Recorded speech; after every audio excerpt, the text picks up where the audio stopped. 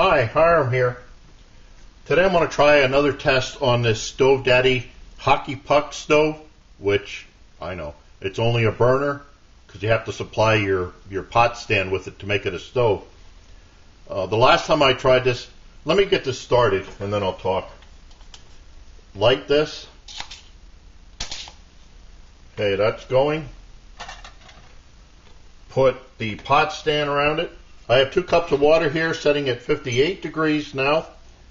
It's dropping down faster than you can count. Okay, while that's going, the last time I tried this, the bottle that it came with didn't really work too good because it leaked. I got a letter from Stove Daddy. Should have brought this out. And he sent me a gasket to try on this. Don't tell me I lost it. Oh, there it is. He sent me a gasket. This goes, you take the lid off, it goes up underneath and has a hole for the little spout to come through on the inside, of course. So I'll have to give that a try sometime. What I'm using today is a fuel reserve that I like, a remote fuel reserve. Normally I use it with a soda bottle like this, but for this short test I'm just using that.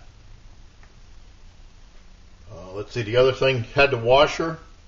Another thing you can try is on some bottles you can put an O-ring on there so that then when the lid screws down it's actually closed off on the O-ring. So that's something else you can try.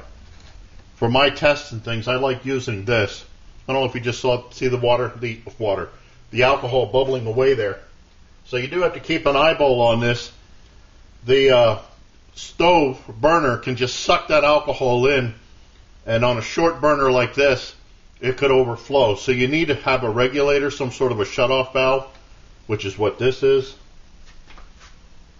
So just because you have a remote on, that allows you to use a smaller burner that can't hold enough alcohol in it to do the job. But by using a remote filler station, you can use a smaller burner. But you do need some sort of a shutoff valve like that. You just push it down and it shuts it off so that the burner doesn't suck in all the alcohol and then overflow. So let me see what this does.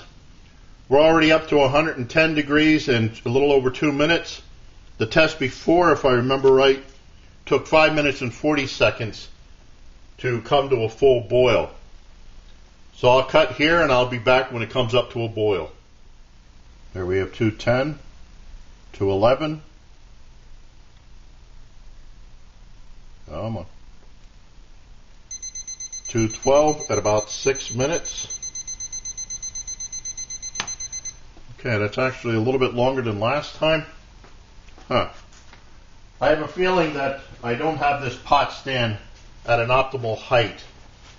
I'm using 1/4-inch square hardware cloth, 9 squares tall, so that makes it at about 2 1/4 inches.